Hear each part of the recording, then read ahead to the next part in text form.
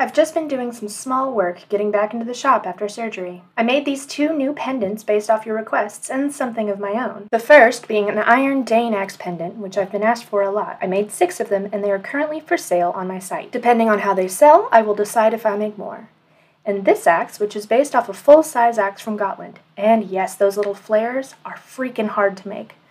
I'm thinking about making a full-size version of this for my YouTube. Anyway, I have 2 of these in stock. All of them are burnished and boxed up, ready to go. And if you do get one of my pendants, send me a picture of you wearing it to my Instagram. I really like to see them on you. The store link is in the bio,